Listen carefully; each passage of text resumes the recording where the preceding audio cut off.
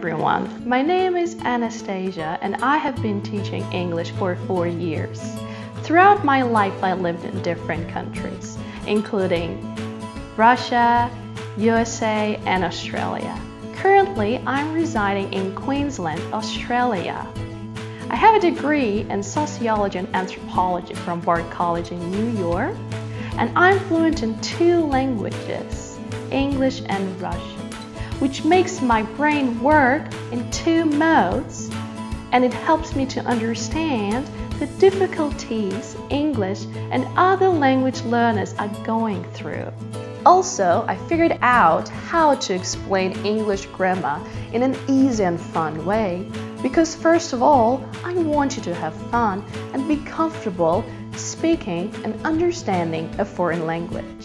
I'll see you at my lessons. Bye!